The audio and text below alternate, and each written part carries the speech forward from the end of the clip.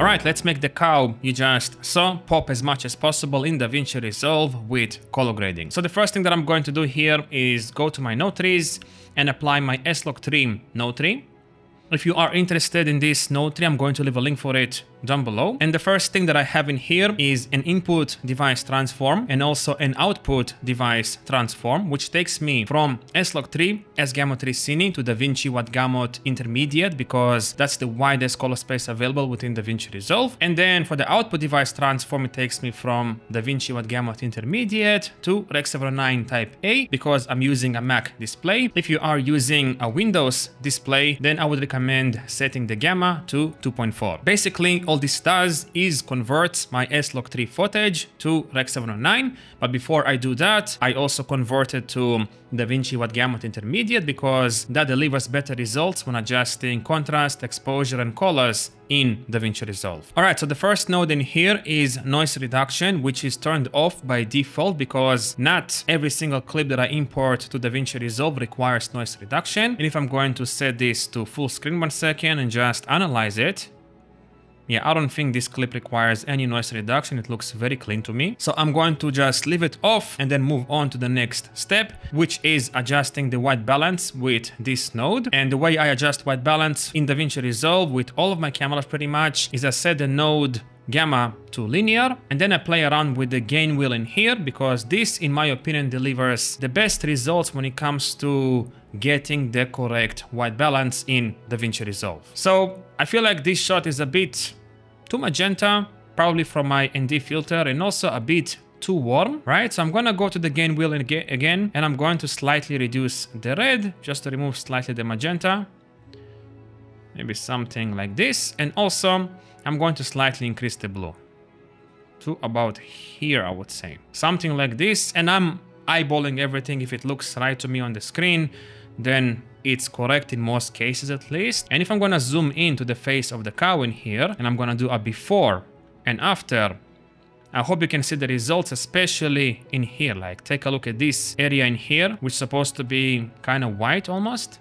Before it was too warm and a bit red, and now it looks much more color neutral in my opinion, which is exactly what you want before actually applying a look, because then you will get the absolute best results possible, you know, when adjusting, pushing the colors around to get a stylish look. All right, next for the exposure, I'm not going to touch this node because the exposure in here is pretty much on point in my opinion. However, I am going to adjust the contrast and also the saturation. Let's start with the saturation. First of all, I've set this node color space to HSV. I feel like this is the best way to add saturation in Resolve if you want it to be very granular, very, you know, soft, in a way more cinematic, if you will. And the way you add saturation with this is by using the gamma wheel and also the gain wheel. Usually I add more to the gain wheel like this, and then I counterbalance it with the gain wheel by pushing it down.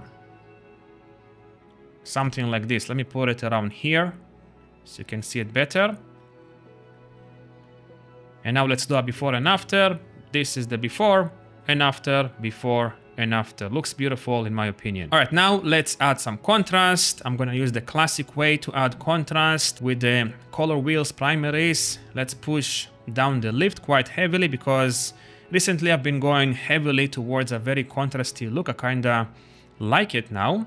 So I'm gonna go down with the lift, slightly also reduce the gamma, and then I'm going to increase the gain to bring in as much contrast as possible, because I've been watching a lot of movies, especially on this MacBook display, and everything looks very pushed and very contrasty, and I kind of want to learn how to replicate that with my footage. So I'm just gonna play around with this until it somewhat looks okay, which is somewhere around here. If I'm gonna do a before and after, there is like a significant difference. Like, look how much the subject pops from the background. Right? Like before it was very dull and boring, and now boom, it looks much better. Maybe I slightly exaggerated with the contrast. Let me slightly bring it back here.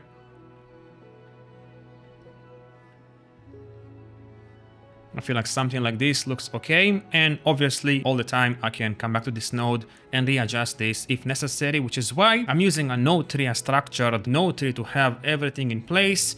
So I know where I need to go if I need to target contrast, saturation, exposure, white balance, and so on. All right, next in here I have a skin node to adjust skin tones, but because there is no skin in here, I'm not going to touch this node.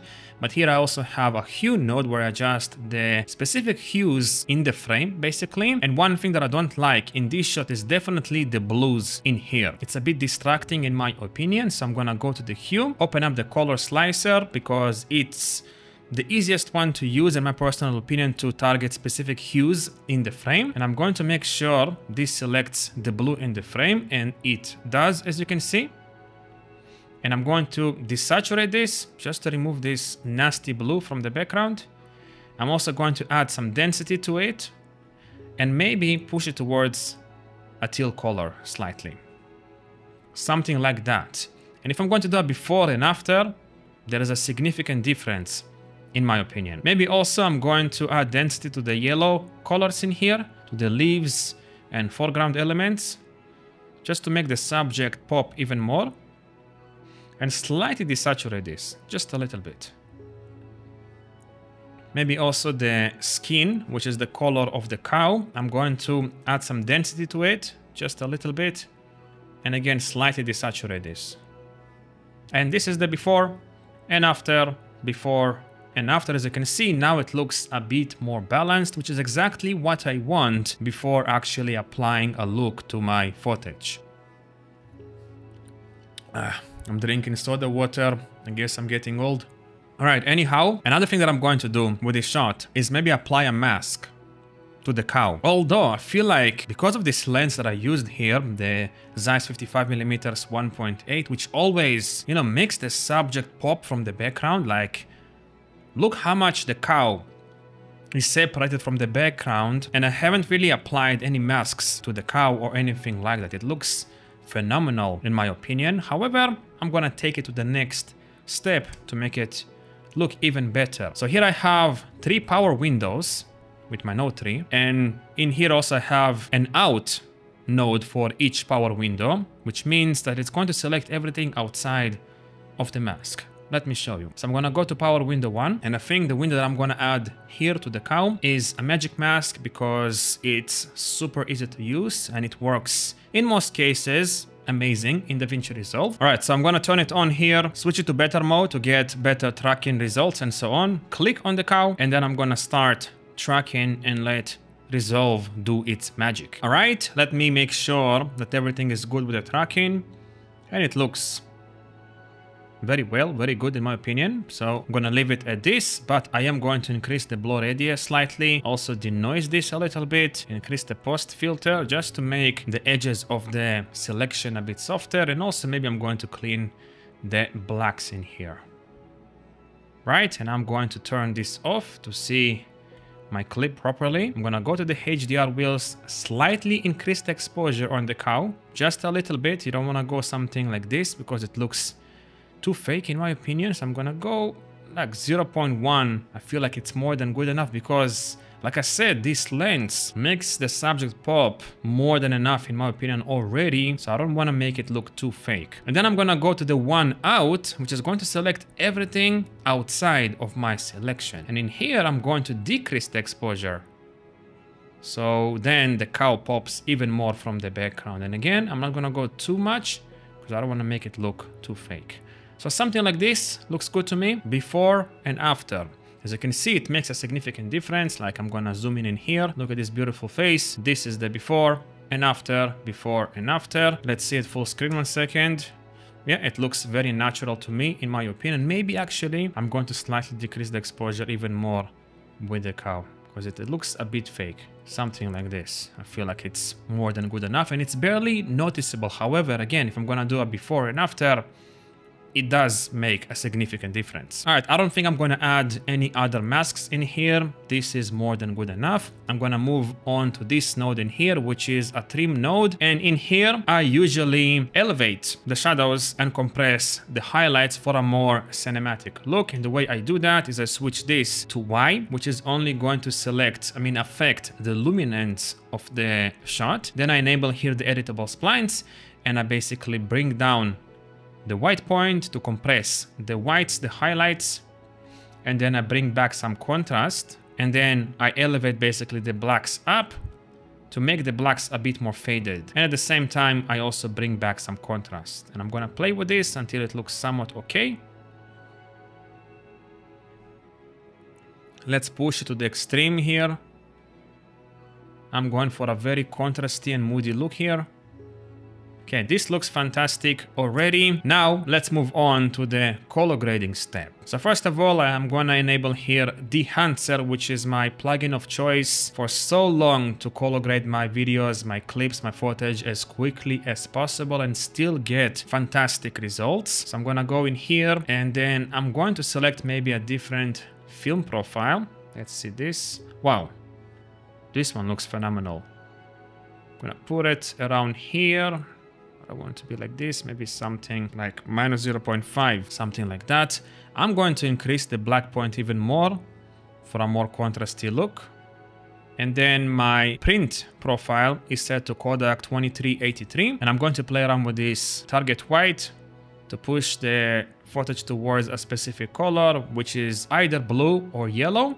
I'm gonna put it to -0.75. And the rest I'm not really going to touch anything in here, but my output in here is set to 30 only, because if I'm gonna set it to 100, this is way too pushed for me. So I usually leave the Dehancer at 30 and I think it looks great. Let me see a before and after, before and after. I'm also going to use this node in here, which is a node for Film Look Creator. Let me enable this. And in here I do a couple of things. First of all, maybe I'm going to add a film look. By default, it's set to 0.5 in here with my node 3.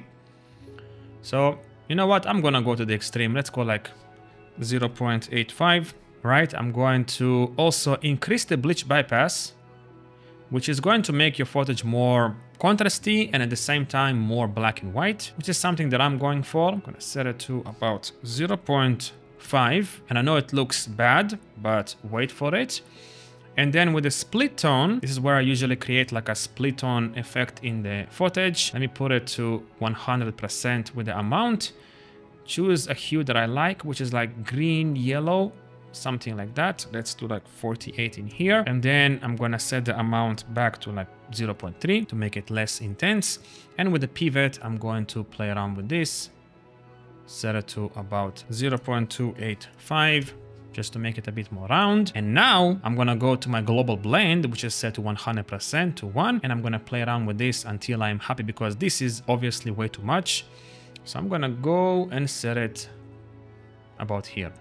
That's a 0.55. Now this is the before and after, before and after. Maybe actually I'm gonna come back to the Film Look Creator and I'm gonna go to my Film Look blend and I'm going to slightly decrease it. Which doesn't really do too much, honestly. I feel like it's the bleach bypass. Let me decrease it a little bit. Yeah, maybe like 0.4. This looks fantastic. Okay, now if I'm going to select these two nodes and I'm gonna do a before and after, like look at the difference, significant difference in my opinion. It looks, you know, so much moodier and like it has a certain character to it. Now as before, it was like boring and plain, but now like the cow pops from the background so much more. But we can do a couple of other things. First of all, I have here a look node that is usually off, and I keep this node in here just in case if I need to do some final tweaks or something like that. But in this case, I don't really need to use it. So I'm gonna move in here, which is trim 2, and this is where I usually rebalance the grade if necessary, and maybe I need to clean the blacks. No, actually the blacks look very neutral to me, so I'm going to just leave it as is. But I am going to enable the sharpness just to make the cow a bit sharper, because this lens is a bit soft, especially when shooting wide open. And as you can see, it just makes the cow a bit sharper, right? And this node here is set to sharpen, to blur sharpen, and I've set the radius to 0.48, the coring softness to 50, and the level to 25. And it's basically like masking towards what areas the sharpness is being applied, because I don't want to apply sharpness to the whole frame. I just want to mainly affect the midtones, if you will. Alright, and finally, just because I feel like it's going to match the look of this lens and also the vibe, the atmosphere of the shot, let's enable this grain in here, which is again Dehancer. I'm using the grain from Dehancer, but in here I have only enabled film grain and also bloom. That's it. So I am going to adjust this. First of all, let me go to the film grain in here, and I feel like I'm going to increase the amount. Let's go to like 50. And then I'm also gonna go to the bloom and slightly play around with this until I'm happy. As you can see, like if you look at the cow in here, at the bright parts of the character, of the subject, you see how much it makes the highlights a bit like softer, which is kind of what I want with this shot. Let's set it around here. Let's zoom it to fit. Now Davinci Resolve is lagging because all of these effects, but I think it looks fantastic, although I can slightly increase the overall output of this. If I go to 100%, obviously this is way too much, way too fake. But before it was a little too little. So I'm gonna go, let's go like 35. Preview this 1 second. Yeah, it's a bit too much. Let's go like 30. Yeah, something like this. Looks fantastic. Maybe actually I can come back to my trim node in here and slightly increase the shadows just a little bit, and slightly increase the highlights.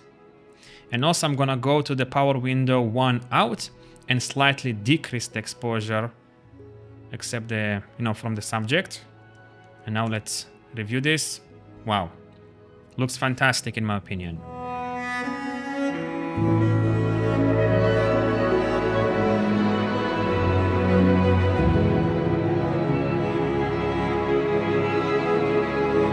Alright, so I hope you enjoyed this video. I hope you learned something new today. And honestly, this is my workflow for color grading pretty much all of my cameras. The only thing that is different is the input device transform. And also sometimes I will use a different film stock in Dehancer, or maybe apply less of the bleach bypass, or use a different split tone effect or something like that. But for the most part, everything is pretty much the same. I'm using the same node tree with all of my cameras because it makes everything much easier. If you are interested to check it out, I'm going to leave a link for it down below. And yeah, thanks for watching, and I guess I'll see you again soon. Bye bye.